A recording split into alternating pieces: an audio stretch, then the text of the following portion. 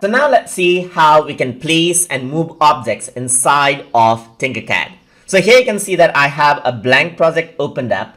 And if I were to go ahead and then select a shape right here, let's say for example, a cone, and drag it in here, it is placed out. If I want to place it out in different places, all I need to do is click and drag this around right here and then place it wherever I want.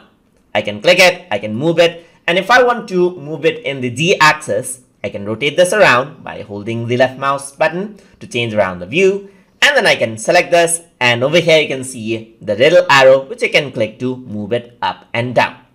So let's say I want to snap it back onto the ground right here. I can just press D on my keyboard and then it snaps on back to the place.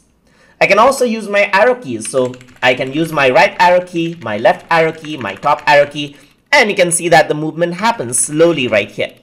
I can hold shift to move it faster right here.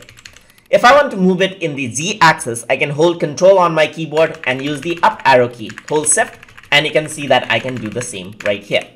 I can press D, and that is how I can snap it back onto place. And I can also bring in other objects right here, use the arrow key, move this around into different places, or move this around in the Z axis. And that is how you can place and move objects within Autodesk Tinkercad. So I hope you guys learned something as always. And as always, please like, comment, share, and subscribe.